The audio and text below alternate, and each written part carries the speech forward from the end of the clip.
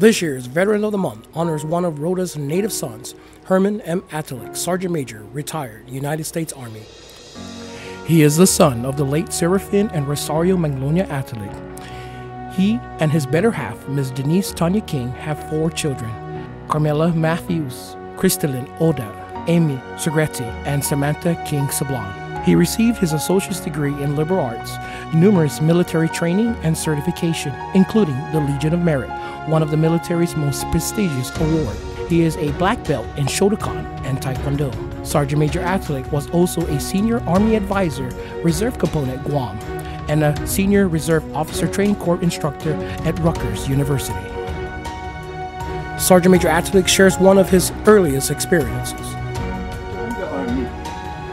I was drafted in during the time of Vietnam era. My first day was basically the hardest one.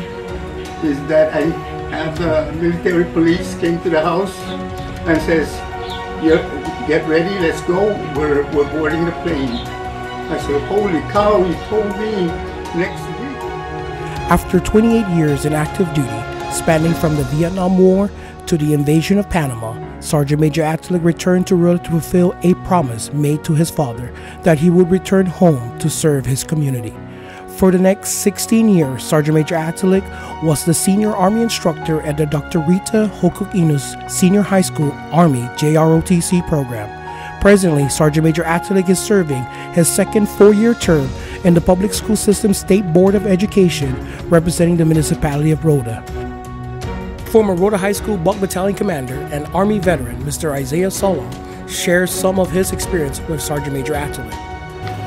Sergeant Major Herman Atalig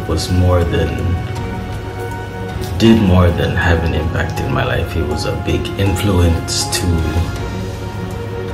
my decision to joining the Army.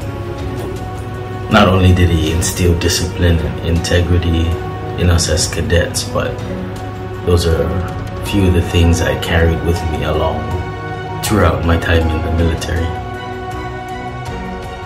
After serving in the United States Army for 28 years, Sergeant Major Atalig shares some words of advice for the future Galitas of Rota. Whatever you do, even if you're going to be in the military or civilian or whatever you want to do the best you can. Whatever it is, give it more than 100%. Always have that positive attitude. If you have that positive attitude, you can get a mile more or 2 miles. Thank you, Sergeant Major!